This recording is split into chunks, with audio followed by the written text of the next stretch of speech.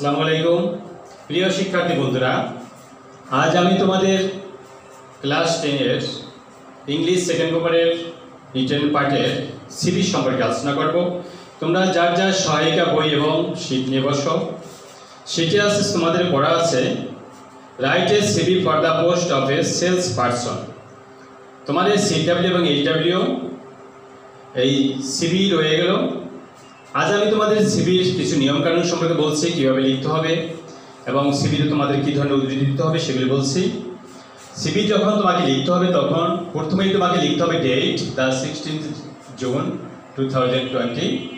তারপর লিখতে হবে কার কাছে লিখতেছো সিভি, অর্থাৎ the managing director x company Dhaka. তারপর লিখতে হবে subject for the post of A sales person, অর্থাৎ এখানে আমাদের সেলস পারসন সম্পর্কে বলা আছে, for the post of A sales person সম্পর্কে লিখতে হবে।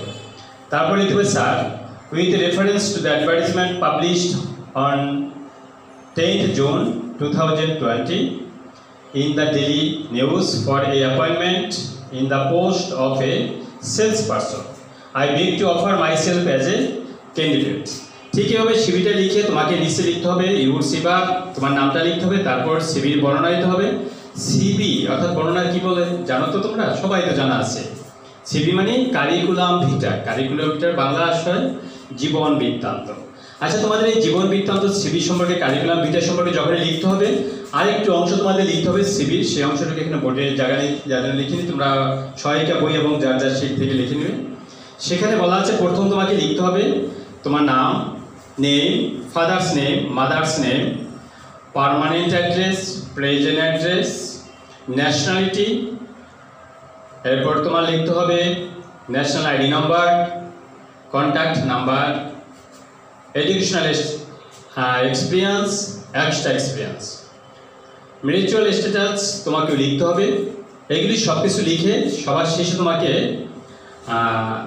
যা রেফারেন্সে তুমি লেখাটা লিখলে সেই রেফারেন্সটা দিয়ে তুমি সিভিটা শেষ করে দিবে।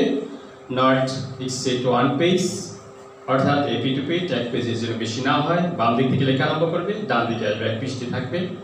আশা রাখি আজ তোমাদের সিভি সম্পর্কে যে আলোচনা করেছি এবং প্রিভিয়াস ক্লাসেও তোমাদের যে আলোচনা করেছিলাম সেই রুলস নিয়মকানুন মেনে তোমরা ইনশাল্লাহ লিখবে।